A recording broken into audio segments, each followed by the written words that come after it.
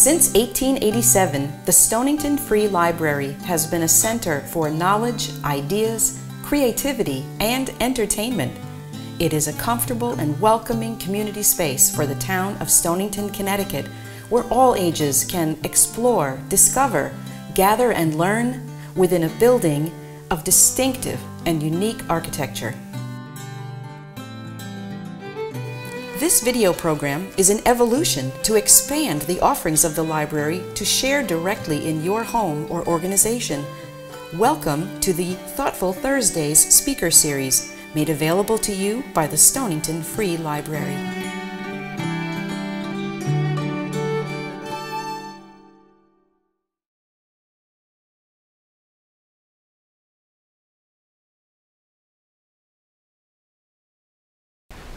Good afternoon and welcome to the Stonington Free Library's new Thoughtful Thursdays series of talks. My name is Janet Hatton, and as both a board member here at the library and a member of the Programs Committee, I'm very pleased to introduce to you this afternoon's speaker, Laura Jackson, who will speak on Blended Learning 101, the future of K-12 education.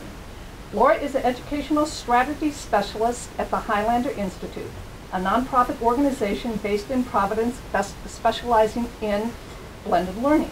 In that role, she both designs and delivers professional development and coaches elementary and secondary educators on a variety of topics, including blended learning and formative assessment. Laura earned her master's in education from the Harvard Graduate School of Education and taught middle school English arts in several years in both Boston and in New York City.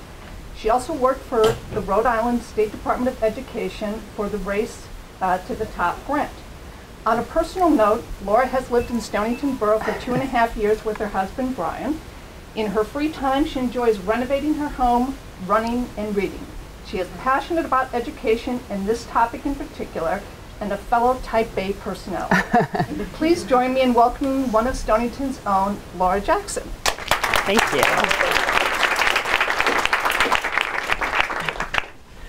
Hello everyone, thank you so much for taking the time to come out tonight. I know the weather is sort of cooperating in that it's not actually snowing, but it's hard to find parking and it's a hard time of day, so I appreciate you being here. I'm so excited to know that there's this much interest in this topic. I know many of you, or some of you, are educators yourselves. Many of you have children in the school system or grandchildren. Education is a topic that most people have strong opinions about. And we're living at a time where there's a lot of very exciting stuff happening in terms of education reform. So I'm just very pleased to see a nice full room. So Janet kind of introduced me. I don't think I need to say much more other than to talk a little bit about the Highlander Institute where I work. It's a small nonprofit organization based in Providence, and we do work mostly in the region around blended learning, which is of course our topic for tonight. So I thought I would start by explaining what exactly is meant by that term. So you responded to the poll everywhere asking you sort of what school would be like if students all had their own teacher. And blended learning will not deliver a teacher for every student, but I believe it will deliver a lot of the same benefits that you would have if students had their own instructor. So some of the things that you mentioned was that it would be more tailored, more personalized. Potentially students would be getting more attention. They would be able to get away with less because they would have more attention focused on them. And those are some of the benefits that we're starting to see with blended learning, which is, now of course with every term, everybody puts their own definition on it, but this is the definition that the Highlander Institute uses, that it's the strategic integration of face-to-face and online learning. So blending traditional human-to-human instruction with learning from a computer or an online software. And the purpose of this is to increase students' control over pace, place, path, and time. So what is meant by that? Pace is pretty self-explanatory. So students who are ready to move more quickly can do that. Students who need a little more time can move more slowly. Place and time, having to do with this concept that's being talked about a lot now, which is called anywhere, anytime learning. So the idea that with technology, students don't have to be in their classroom necessarily physically to be learning, so they could do a lot of their learning outside of traditional school hours or outside of the traditional school building, as well as path. So students do not have to progress through content in a linear fashion, they can make more choices about what they want to study and when.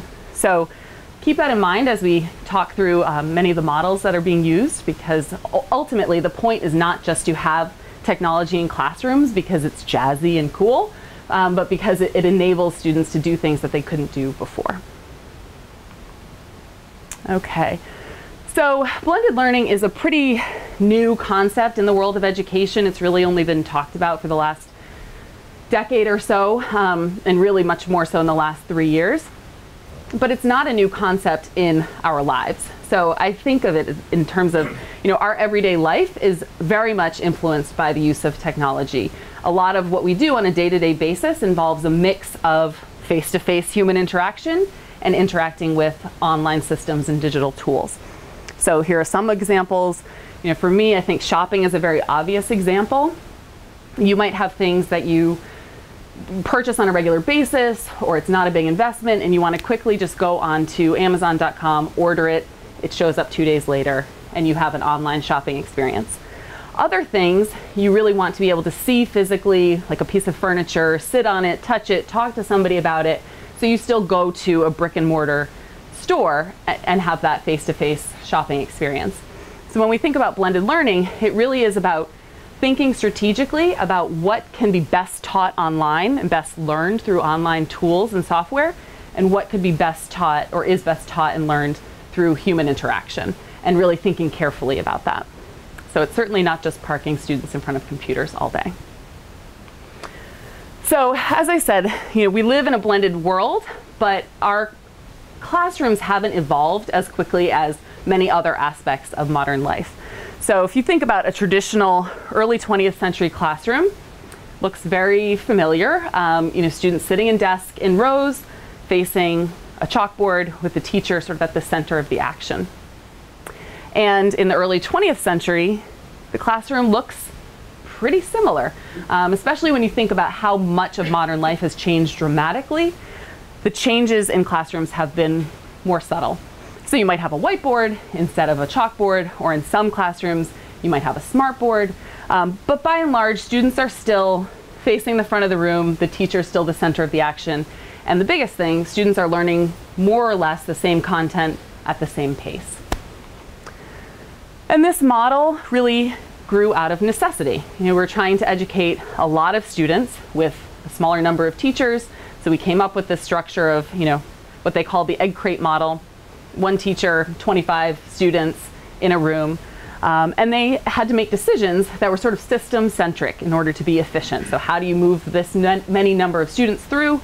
They teach the same content. You have a set number of days of school per year, and that is set, and the learning is variable. So some students learn very well in this system, but others either fall behind, they struggle to keep pace with the average student in the class, and others are bored and held back because they're really ready to move more quickly. So we think about that traditional model certainly evolved. We can understand how we used that model for so long. It was really the best option that we had, and it worked for many students, but certainly not all. And so in the last 10 years, many educators and parents and interested parties who looked around and realized how much their world had changed as a result of technology at our fingertips, started thinking, well, this really can't be the best model anymore. Certainly there has to be something we can do to harness the power of technology and make our classrooms better able to meet the needs of more students.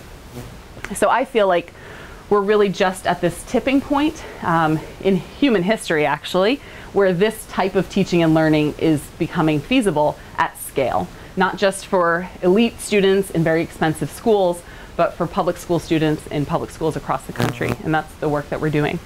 So it really rests on the fact that wireless internet has gotten to the place where it's fast and reliable, for the most part, in classrooms around the country. So in the state of Rhode Island, where I do most of my work, there was a wireless classroom initiative that has brought wireless internet to nearly every classroom in the state, and they're working to close that gap.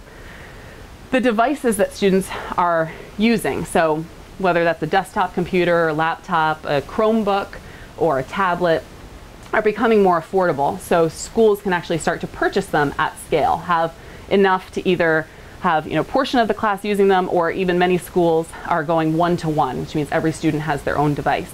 And again, I'm very encouraged to hear that that's happening not just in affluent districts, but Central Falls is a very small district in Rhode Island that got a lot of publicity many years ago for having some very poor numbers in terms of student achievement, a lot of tension between the teachers union and the State Department of Ed, and that district is actually currently embarking on a one-to-one initiative for grades 3 through 12. So it's now, we're really pushing beyond technology being a privilege and more to being a right in the classroom. And then finally, the software has evolved. So many of us are familiar with, at least in my generation, we had Reader Rabbit and Where in the World is Carmen Sandiego, these sort of quasi-educational games, but they were really only good for low-hanging fruit, practicing rote concepts, fluency. The software has evolved to the state where it's really an educational tool, and students who are spending time on the software are not wasting time playing games. They really can learn from the software. So that's the context for this new approach, which we are calling blended learning, where students learn part of the time from their teacher through face-to-face instruction, and part of the time through online programming. And really, what's so powerful about this model is the fact that it enables a more personalized learning experience, and it's more tailored to students, more student-centered. So I'm going to go into some detail and kind of prove that to you. So there are many ways of tackling blended learning. There are no set models, really, because this is an emerging field. So many people are innovating in all sorts of different ways.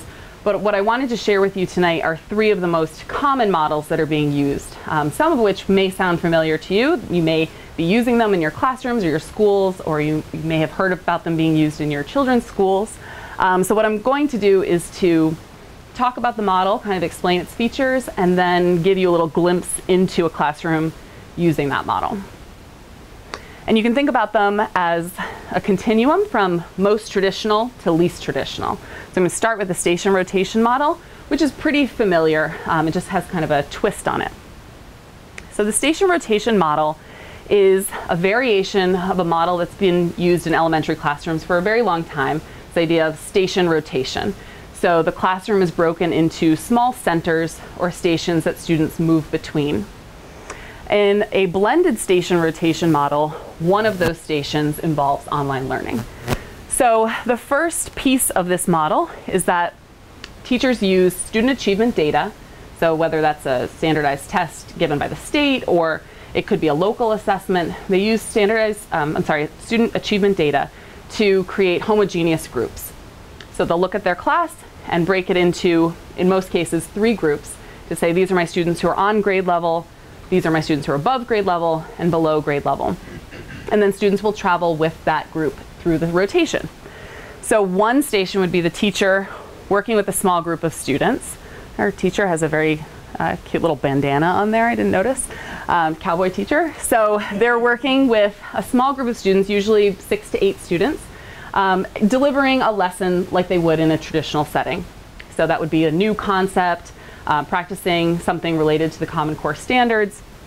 And what's really wonderful about this model is that it enables them to work with a smaller group, which not only lets them pay closer attention to what students are doing, they can get more nuanced information about what each kid knows and doesn't know, but they can also differentiate their instruction or tailor it. So if they're working with a group that's above grade level, they can move more quickly or push those students into more rigorous content. If they're working with the group that's below grade level, they might have to build in some scaffolds or do an additional example or 2 and slow down their pace. And so that's one of the really great things about this model. At a second center, students are doing some sort of either independent or collaborative work. So this is typically not new content. They're practicing something they've been taught previously. So they might be working independently, say reading an independent reading book at their level, or working on something collaborative like a project where they're applying something that they've learned previously in some sort of real-world application. Or they might use that center to play a game, something where they're practicing their math fluency. So that's what's happening at the third center. And then just to go back to the computer center, most students are either using, in the schools that I'm working in, a laptop or an iPad. The tablets are very popular. And students are working on online software that is adaptive to their needs. I'm going to talk a little bit about what that is. So this is an example of a software that we use a lot called Dreambox to support math instruction in elementary grades. I think it ranges K5. And so the students are working in this software that is what we call gamified. So they're not answering multiple choice questions. They're playing a game where they have a mission and they have to do math to earn coins and solve these puzzles. So they use virtual manipulatives. So students are working on kind of a virtual number line, or they might be working with a virtual abacus. And as they're doing their work, the computer is taking in information and adjusting as they work. So if I answer a question correctly, the algorithm in the back end of the software will give me a harder question to answer. If I answer the question incorrectly, it says, oh, okay, she's not quite ready for that. It adjusts back down and gives me something less rigorous to work on. And so it's constantly calibrating so that every student's working at just the right level for them. In addition to that, it's collecting an enormous amount of data on how students are doing while they're solving these problems. Much more than any human brain could ever compute. So for example, it will record not only did the student get the question correct or incorrect, but how long did it take them to solve the problem? If they answered it correctly, did they use the most efficient strategy? So for example, if they're being asked to move 18 beads from one side of the screen to the other, did they pull over one at a time? Or did they recognize that they could take a group of 10, move that over, then a group of 5, which is just a more sophisticated kind of number sense skill. So it will recognize that. If they made a mistake, it knows kind of, did it make one of the common errors that students tend to make with this type of problem, and it adjusts accordingly.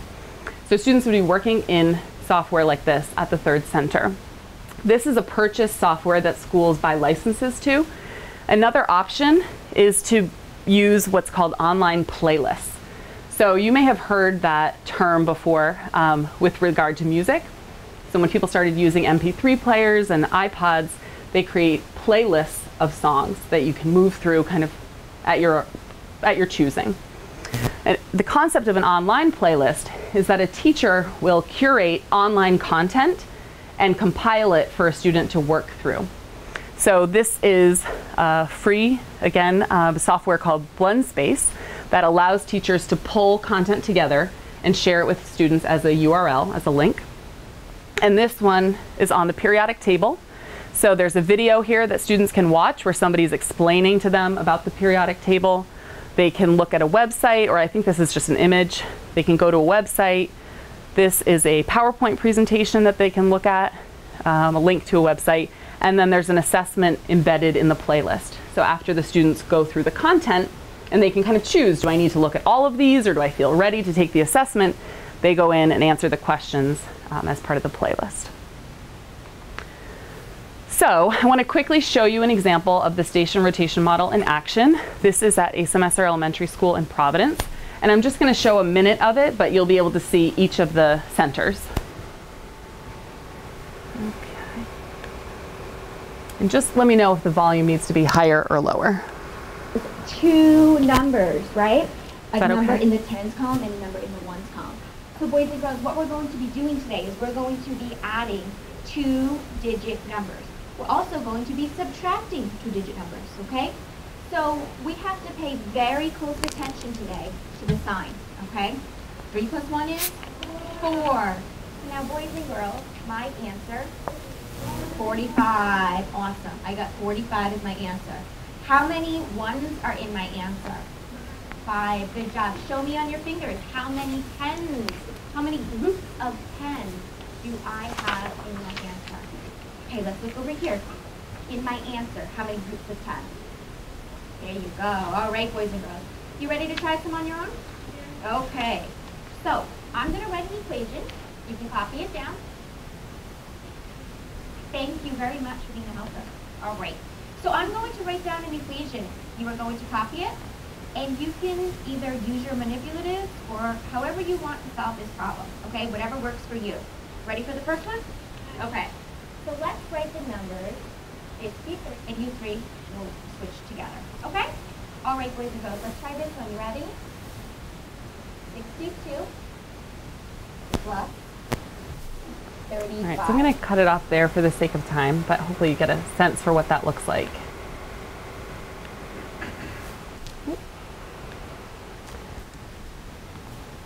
So you saw her doing her small group instruction, students working on the computers. In that case, they were working on Dreambox. And then a group of students working independently at the smartboard, doing an activity where they were taking turns and doing some math problems together. The next model I want to talk about is flipped classroom model, which is something that's gotten a lot of press. I know it's been featured on, I think, 60 Minutes and other news programs.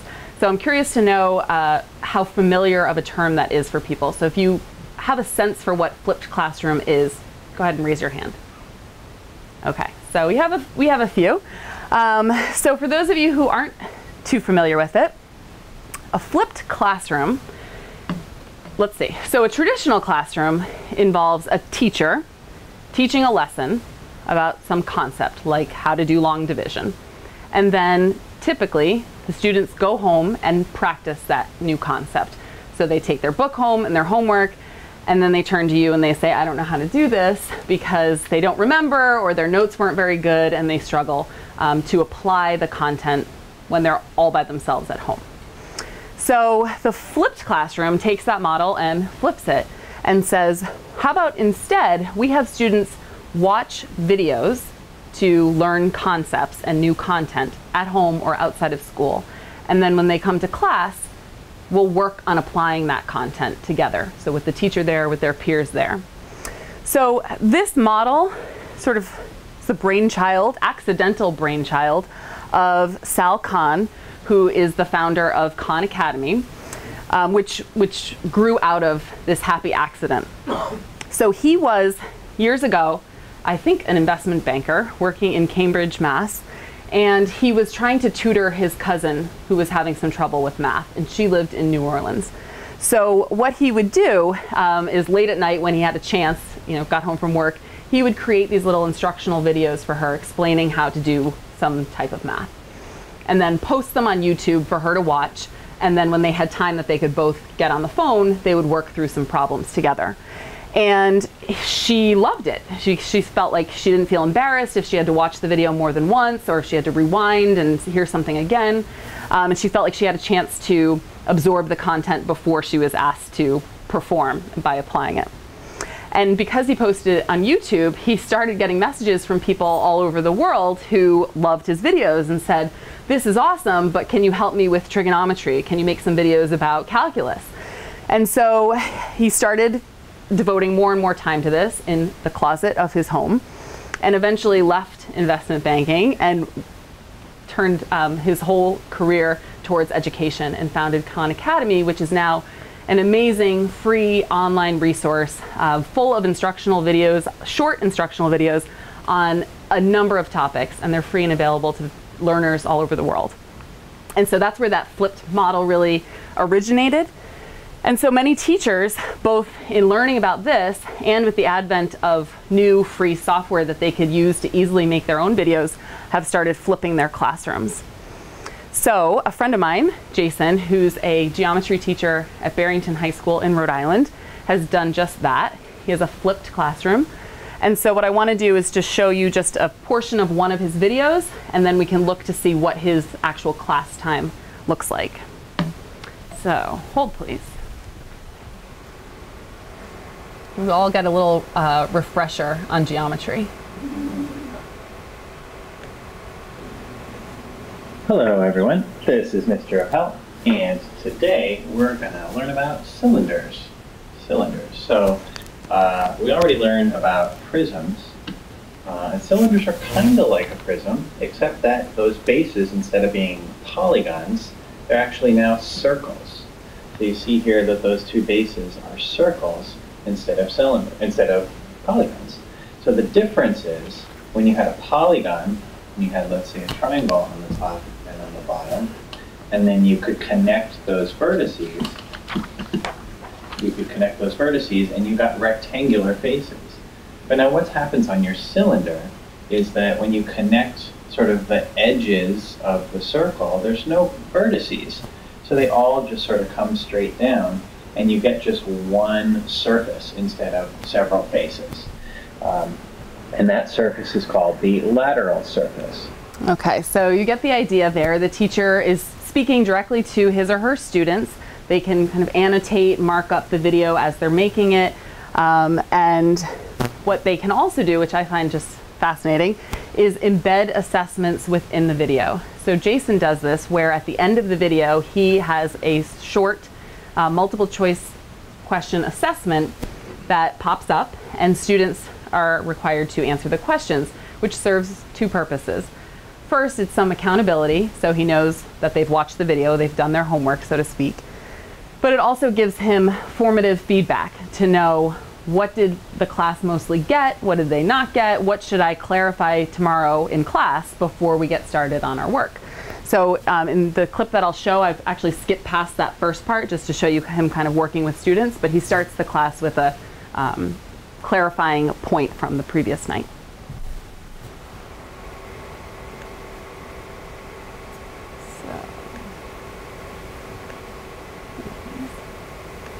Yep.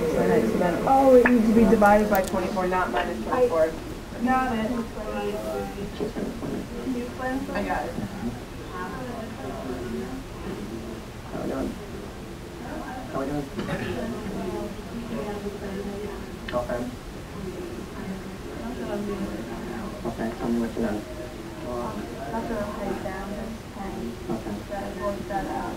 Paying attention to that vocab, that's exactly why I slant high and high, I'm really using it. So. Right, that would have been too easy. You would have had the answer already. How fun would that be?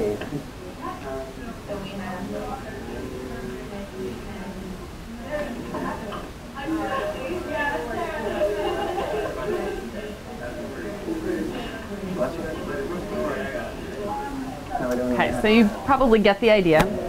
He spends his class time working with students, listening in on their conversations, and there we go, taking in formative data about what they're struggling with, how they're doing, so that he can adjust.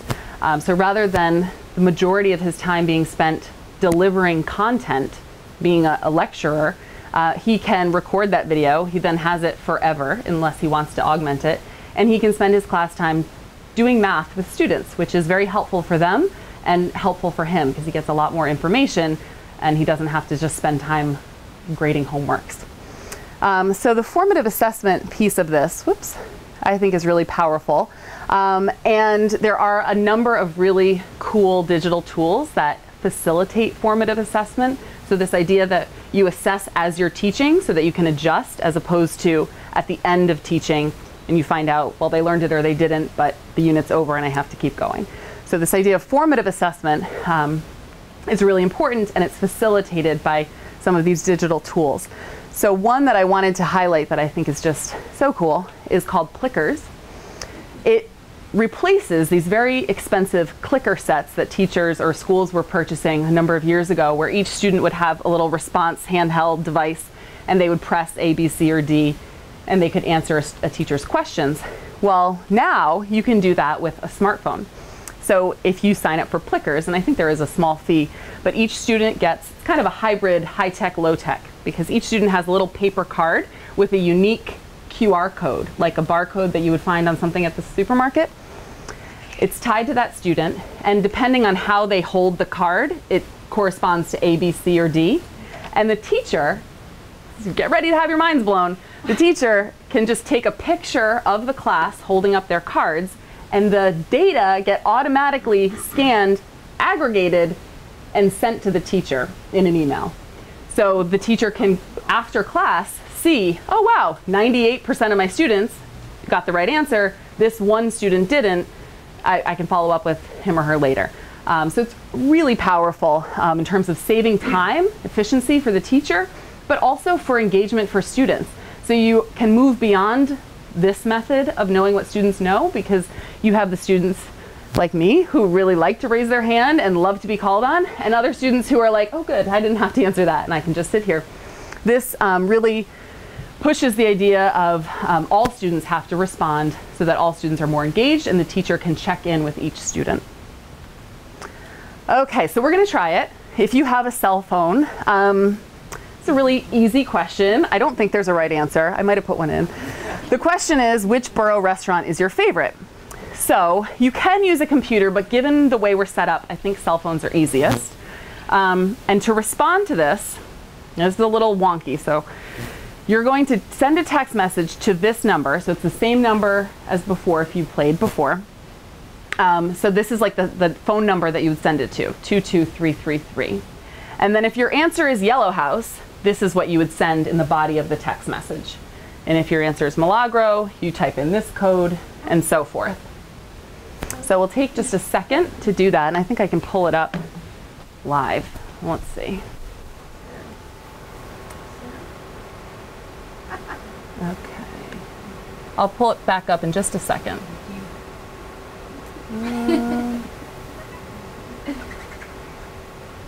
You know what? I'll pull it. There we go. Give you a minute to respond, and then I'll see if I can pull it up. What was the message to again? Let's see. So the number is 22333. Okay.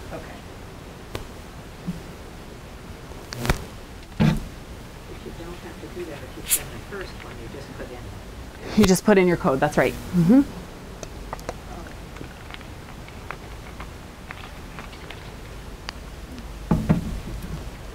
So a teacher could use this, to do a quick check. It's not going to get deep. You wouldn't ask, a really analytical question in a quick text response. But if you're doing something where you just want a quick poll to see either students' opinions on something or a factual answer that they, there is a correct answer, this is a great tool for that. Does anyone need another minute? All right, let's see. Yeah, see if the tech gods are smiling on me. So, poll, which borough restaurant is your favorite? Oh. So we know where there'll be a long line later tonight, and we may go somewhere else based on that. Okay. So really cool. I mean, it's sort of instant feedback for students, for the teacher. And once again, it's free, which just blows my mind.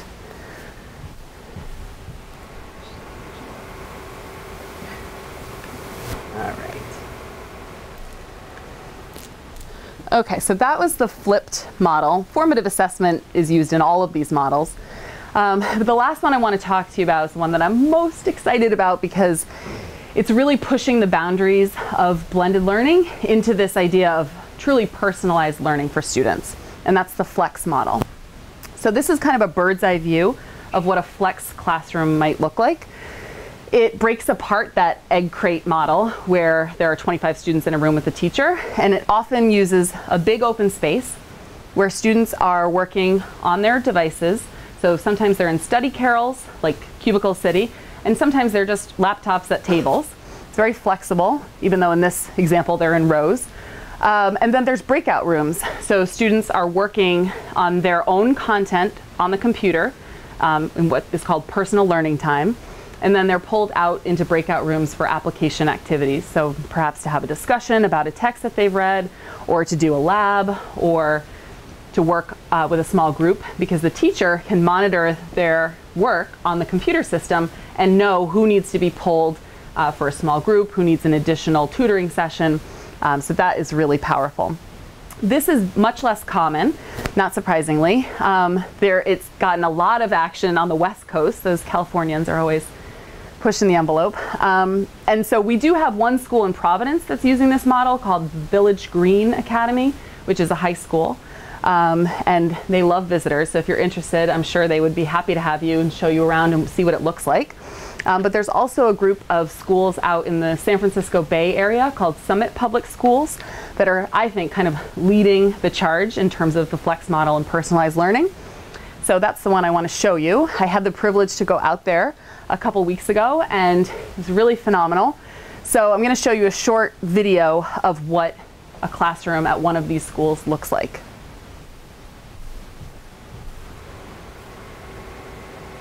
And just to be clear, they are charter schools, which means they're public schools. Students don't pay tuition to go there, but there are a limited number of seats, so they have a lottery system.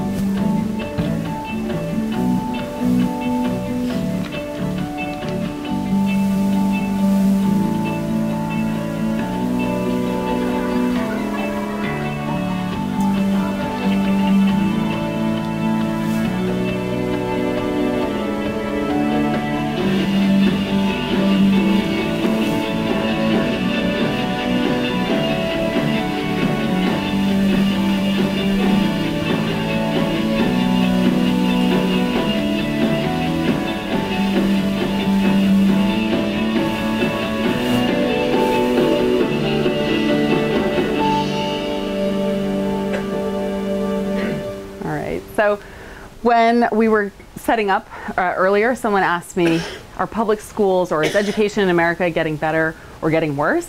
And I said, I think it's getting better, and I don't know how you can watch that video and not feel optimistic and excited. The energy in that school was fantastic, and I found myself saying like, oh, I want my kid to go to a school like this.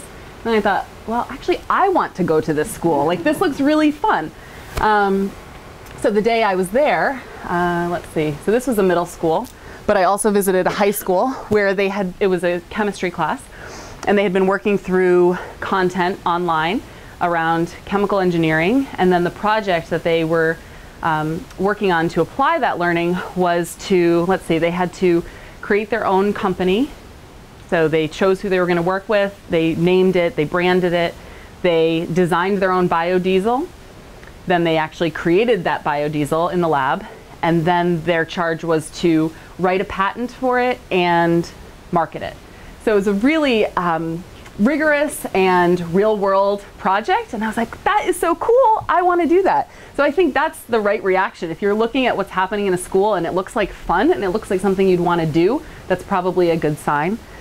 What I want to quickly show you, I think I have a little time, is their personal learning plan site. So each student in this model has a dashboard that they log into every day that has all their content for them. So it will, let's say if you're in 9th grade, it will have everything that you're expected to learn in 9th grade in your core subjects online, on this online system, in playlist form.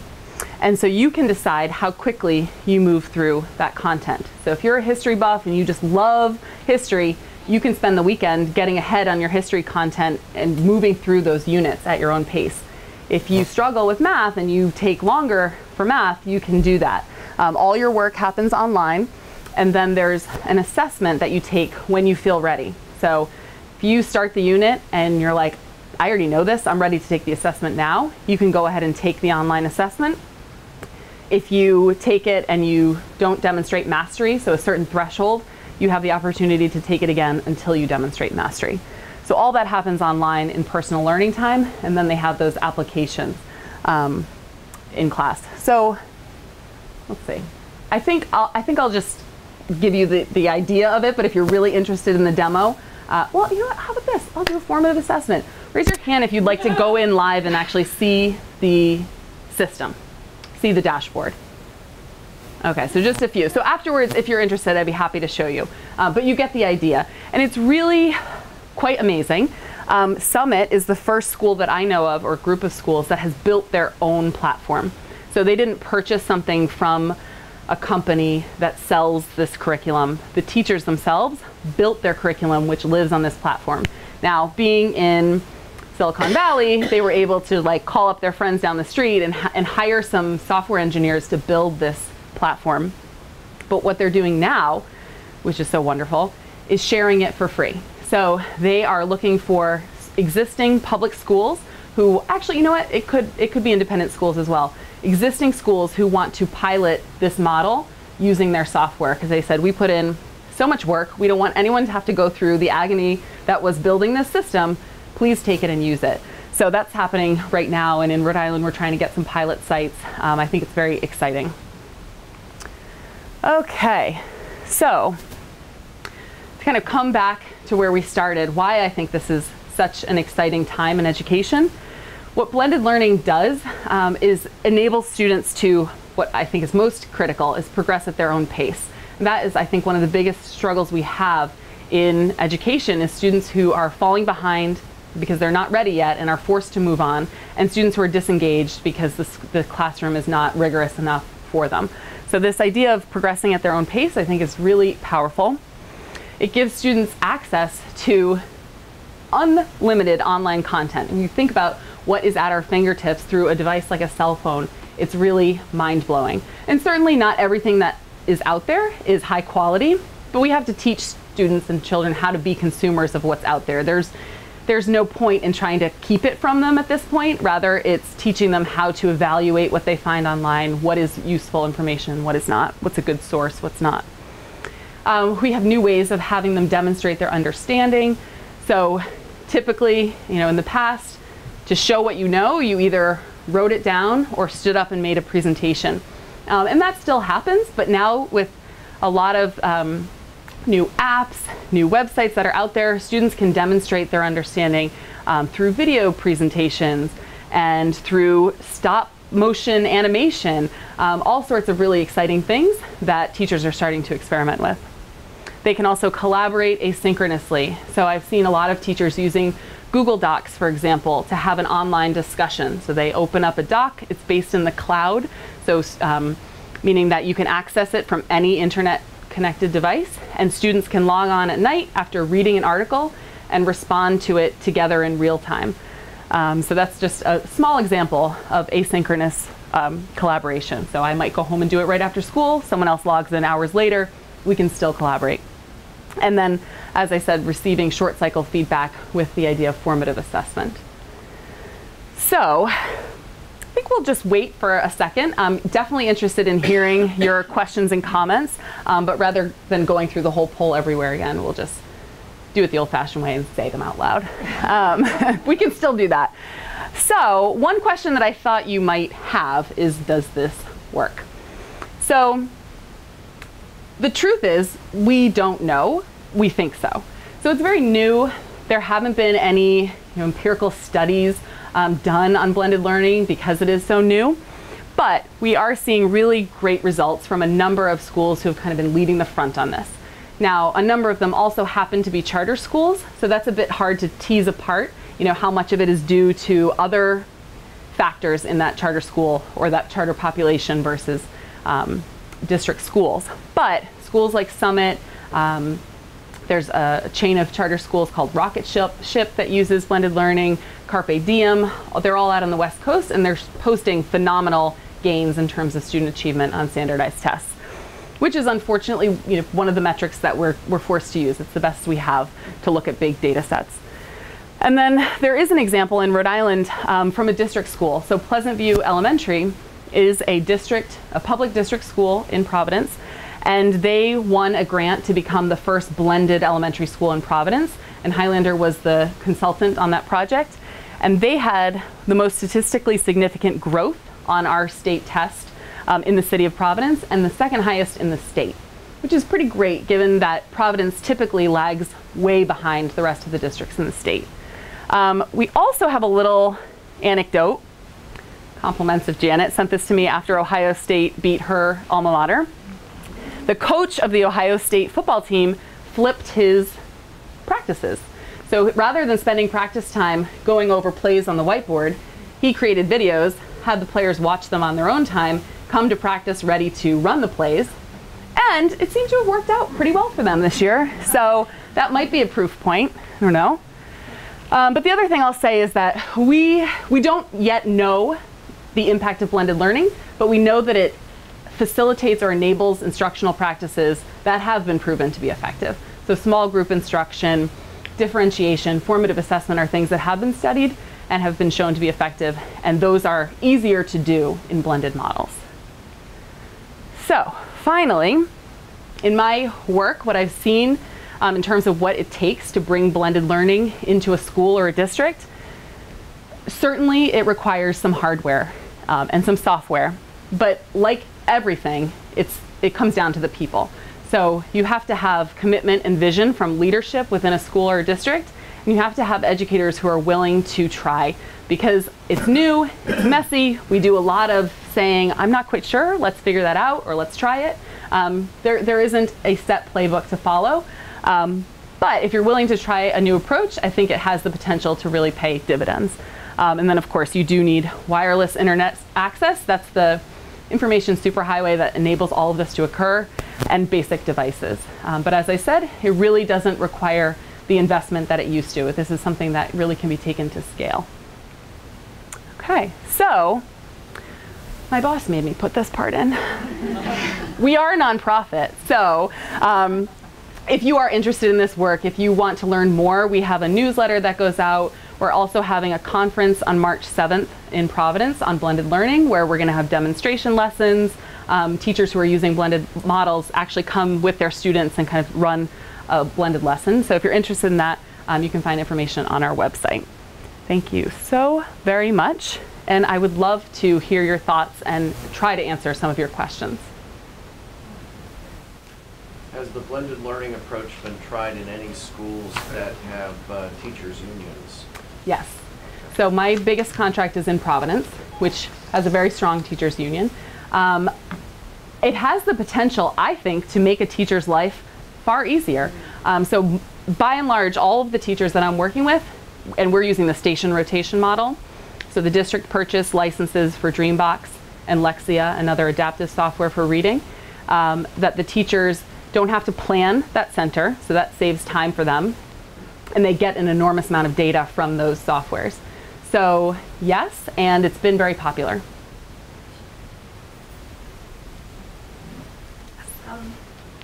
I am a former middle school junior high teacher, English. Me too. What I used to do, I had all low-income students, what I used to do for the first 10 minutes of each period was read aloud to them. And they loved it. Yes. And they were very interested. So where's room for that in there? Sure. So with everybody in the classroom, but I never had more than 17. yeah, so using this model doesn't mean you never have whole group instruction, that you cut out things that are important to you. So I have teachers who say, I still want to make sure there's art in kindergarten and things like that. So you could do whole group reading or read aloud at the beginning of a period and then just make your station rotation part of that, the rest of the remaining period. You could also do it in your small group. And a lot of teachers, I don't know if you like this or not, but a lot of teachers are actually using software to do recorded read alouds. So kids who don't have anyone to read them a story at night, but do have a device, because a lot of districts are providing devices to students that they can actually take home, they can go on, they can listen to stories being read to them, they can actually see the word highlighted as they hear it. So I think what's really great about blended is that it's not saying out with the old. Let's keep what's really good about the old. So if you felt like that read aloud time was important and you wanted to keep it, you should keep it. But if there are things that are better served or that could be kind of offloaded from your plate and let the computer do, then that's where this model can step in and I think be very helpful. For those that are a little bit slower, a little bit behind, do those kiddos, do they get teased? I mean, is it obvious to the rest of the class? Yeah. Ahead? I mean, how does that, I know there's always, right, you know, bullying, there's always an excuse for something, but how do they get treated? So I think that you could see two things. In some ways, this model can cut down on that because students are able to work, when you're working on the computer and it's adaptive, kids don't know what the kid next to them is working on. So you might be at level 2 and I'm at level 6 and it's not obvious to us. You know, so that kind of cuts down on some of that like public embarrassment. And also with like a flipped model, for example, a student who needs to watch the video 3 times before they're ready to go into class and try the problem can do that. So there is a little privacy in that way. You know, just because it's human nature, you do sometimes see kids being like, oh, what level are you on? Or I got that coin and you didn't get it yet. So there is some of that, but I don't think it's exacerbated at all by this model. And I think it has the potential to be a little bit better. Children always knew who was in what reading group, whether it was Red Robin. Right. No matter what you call it, yeah, they're very savvy. How do you smear out that time difference though, so that the kid that's finished first isn't at recess first every time? Right. Or something, you know, how do you keep them? So they would do let's say, if we're talking about a station rotation model, they would still work for 30 minutes. But if we're both in 2nd grade, you might be working on 4th grade math. So, and I might be working on 1st grade math. So we both have math for 30 minutes, or we're both working in the software for 30 minutes, but you can keep going ahead of your grade level. So it kind of breaks down the grade structure a little bit. Yeah. So, I mean, you run into some issues, like at Summit with their model, the Flex model. What they do is they allow students to work at their own pace in the online content, but they're all doing the same project in class. So students who finish their project sooner have an extension or an application in the same way that you would handle that issue in a traditional classroom.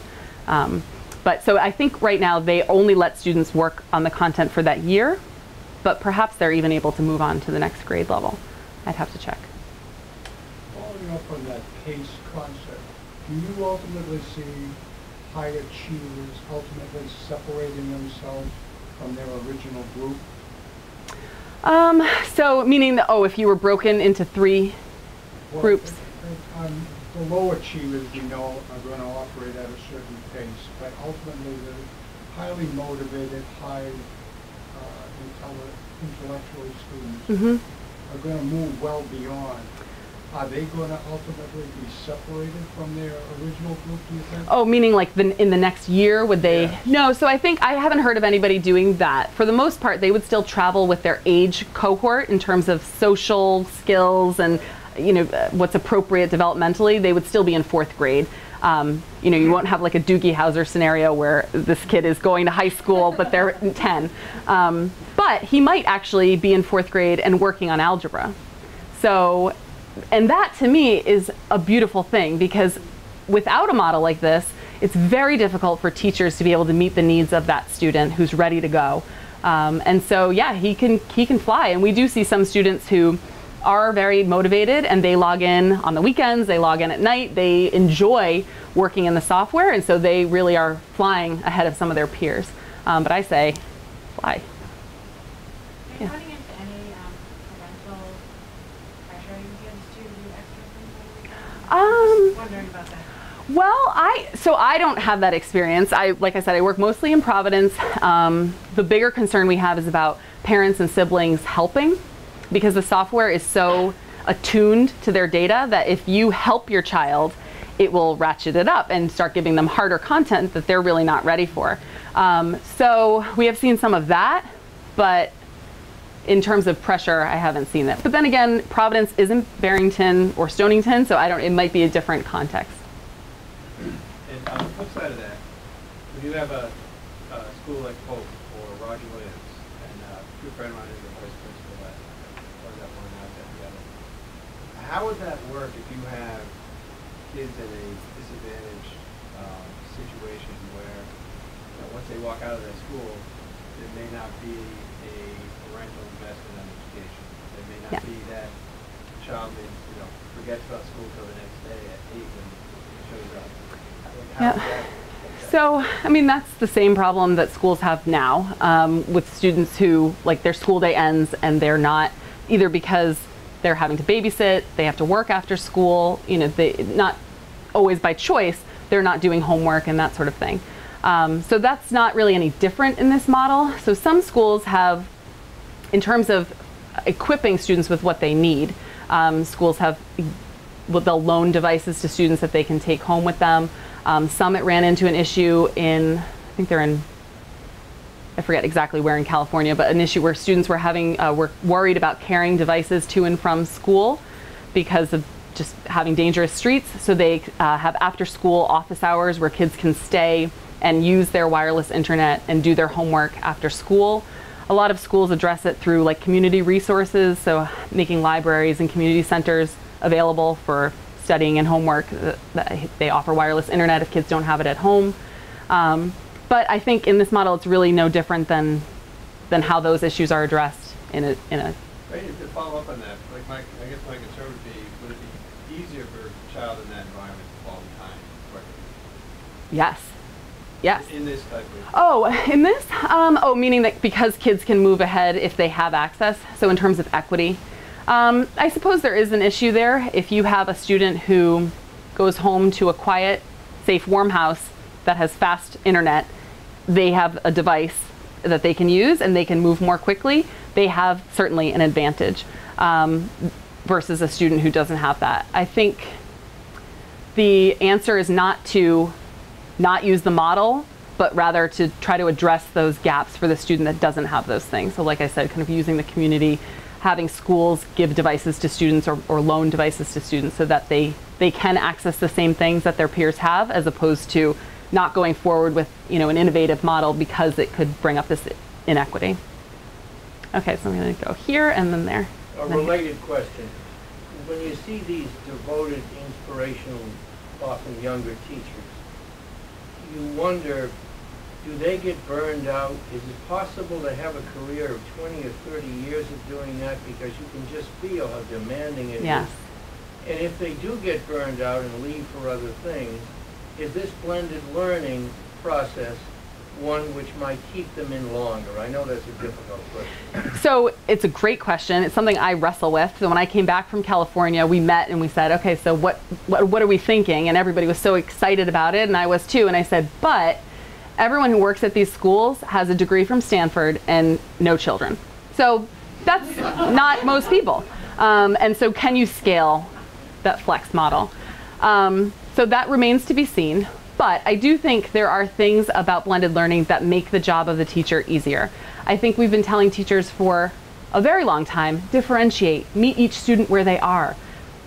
That is so hard to do. Teachers try and then they burn out and they go crazy and they feel like a failure. So I think that these models actually give tools to teachers that enable them to better differentiate and meet the needs of diverse populations of students. And then as well as using tools for efficiency. So grading spelling quizzes will be a thing of the past in a few years because everything can be done online, auto-graded. That tool I showed you for formative assessment. You know, doing things faster so that teachers are spending less of their time making copies and grading and more time doing the really important things like giving feedback to students. So I don't know, but I think there's potential for it to really be helpful. Okay. The first one is about behavior in the classroom. I think what I see is the biggest issue in the classroom is the teacher's ability to get a handle on behavior management. And so I saw that one picture of the rotational classroom, and I was thinking, oh my God, I can't even imagine that in most of the classrooms that I've seen, because they either have teacher's assistants working with the kids in those small clusters. I mean, I've never seen it where it's a teacher with 6 to 8 kids and then the rest of them are all independent. Right, unmanned. So yes, that's something that we work with teachers on when we coach them. So figuring out systems for that. We want teachers to be able to focus on their small group, and if they're doing this constantly and troubleshooting on the computer and correcting behavior, they're not very able to teach their lesson. So there are systems that we put in place where you have student kind of ask me first tech advisor kids who learn to do some of the basics of getting kids logged into the program and adjusting the volume, and we kind of offload that so kids handle it. Teachers devise their own systems for how they monitor behavior. There's a very popular app called Class Dojo where every kid has an avatar and they get points added and deducted, so this teacher can be teaching with their iPad and very quickly, you know, be entering data into that app. So I think you saw in the video from Providence that it is possible. It's not an exceptional classroom by any means. It just takes, like anything in a classroom, practice. So you start with the students at the third center working independently. They might have a packet of work that they do on their own or an independent reading book. So they're working quietly. A group is on the computer, and trust me, they dial in and they are gone. You know, so you don't hear from the kids on the computer, and then you have your small group. Over time, we want kids to be working collaboratively, but that's not day one. So that's typically how we handle it. So I guess, and I really, that's a very helpful answer, but the other part that I'm thinking of is, does this really fit in terms of behaviors associated with special needs kids? So if there's a lot of ADHD in the classroom, and I get that, I mean, kids love to be plugged into computers, and primarily a lot of ADHD kids do, but it just, I guess I'm just, is there any behavioral data that's correlated with this? It seems like it has the ability to actually modify behavior, but I just was wondering if there's any. I don't know of any data that's been, any research that's been done on that. Like I said, it's very new. But from what I've seen, students, even with behavioral issues, tend to do quite well on the computer. Some kids need to do it in shorter spurts. So they might work for 10 minutes, get up, do a lap or whatever, go back for 10 minutes. But because it's gamified, or a lot of these programs are gamified, there's stuff moving, they're listening to things, so it's very stimulating. And then you also have teachers working in smaller groups. So it's much easier to correct a behavior when I have 6 kids in front of me as opposed to 26, and I'm trying to teach and I'm like, put that down, are you listening? But when you have 6 kids, you can very easily, well, that's an overstatement, you can more easily redirect or bring kids back in. So yes, I'm sure there is a child out there for whom this model would not be ideal, but my experience has been that for most of the kids that I'm working with, it seems to be working very well. I just have one more, sorry. One what's your take on traditional homework? What the value of the unflipped classroom? Right. So the jury's out on that. I gave homework as a middle school 8th grade teacher. I think there's value in learning how to manage your time and work on your own, and that can happen when you have work that you have to do outside of school. I think what the research on this does say is that it's developmentally appropriate after something like 4th grade, 3rd or 4th grade. So do kindergarten and 1st graders need to be going home every night and like stressed out over their packets? Probably not. But I do think there's value in learning how to, manage your time. And then as you get into secondary school, there's just often not enough time in the day to cover everything that kids really need in order to be ready. So, I wouldn't say that I'm an authority on this, but I think it's appropriate for older students. Yeah. I know that there's been some really interesting research now from Khan about people who are going home, and the acceptance or application of people from all age groups of using it is just tremendous. Yes. And companies are now saying, hey, this is a great resource if you have a problem with algebra that you have it 30 years right. ago. Are you finding, or has Summit found that the involvement, and I know this addresses to some extent, of parents who are learning, specifically in immigration and diverse communities, where they may not have had access to some of that learning, that they're actually co-learning? I don't know about that, but it sounds completely possible and really exciting because, as I said, it's a free resource. And if you're not familiar, Khan Academy has courses on, you name it, from basic math up through economics and finance. Yes, like really practical things like that. So I actually don't know much about that, but I could see that being a really phenomenal co-learning experience. But when Summit, when they're using this Flux model, and I guess that was what's really interesting, is are they starting to get feedback, or have they had any experience with families, parents? Yeah, so that's interesting. It expands the boundaries on where they're reaching, so it's not just right. the school-centric, but even more community-centric? Yeah, I don't know. We didn't talk about that. In terms of parents actually accessing the content themselves. They do have access to it. Parents have a portal so they can go in on their own and see where their student is, and they would have access to the content. So I don't know, but it certainly would be possible and would be a great thing if it happened. This is really exciting. I think your issue, the question comes down to moving it out. So do you know, since it's in nascent stages in various places, is there a unified effort to capture the data points and sort of rigorously, because it's going to be a multi-year analysis? Yes. So I don't know of any kind of one central or government-sponsored study that's being done. I know that there is a group out of Michigan, I don't think it's the University of Michigan, and I should know this more specifically, who's going to be studying the work in Rhode Island that Highlander is doing. So I don't think, I don't know of any kind of blanket or uniform studies, but I think there are research universities doing these kind of smaller studies all over the place. But I just don't know very much. Right now we are very much on the ground, but certainly, you know, people do want to see that it's working before they make the investment. But in my mind, it feels like a no-brainer that this is the way the world has evolved, and our classrooms have to evolve with it. The particular model that works well for a community, a school, a district, that's up to that administration and the teachers to decide, you know, do we really want to go flex, or do we want to just start flipping? But I think to wait to see would be a mistake, because there's just so much potential with harnessing this technology. So I got this for the last question. So you know what, I'll do one more because I'm a rebel. Last question. I'm in the pharma industry, and we've actually been using, we haven't termed it wax or flipping. Oh, really? We've been doing this for several years now, and I was involved in some training in the past. So this is active in industry right now. So yep, in higher ed. And I would expect that. I'm actually very surprised that it's taken this long.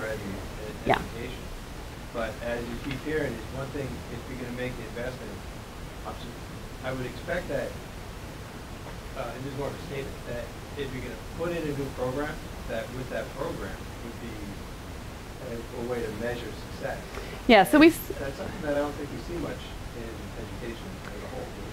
Well, or unfortunately, our best metric are often state assessment results. And those take a year. There's a lag time, so we don't see the results immediately. All the schools we're working in have local assessment systems that we're using that data to say quarter to quarter, you know, are students making at least as much progress as they were previously?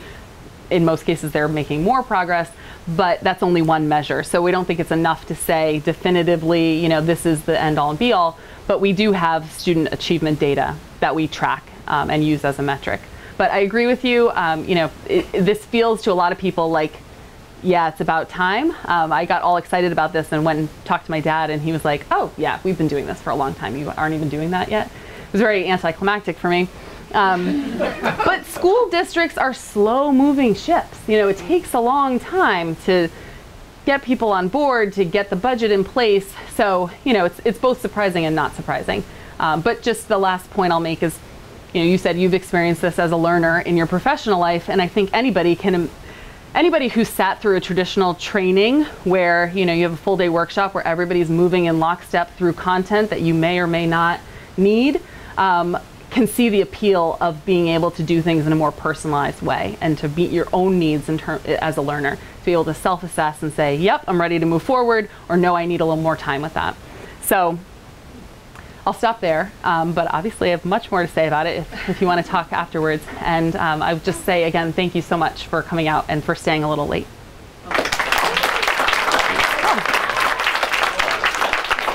Thank you.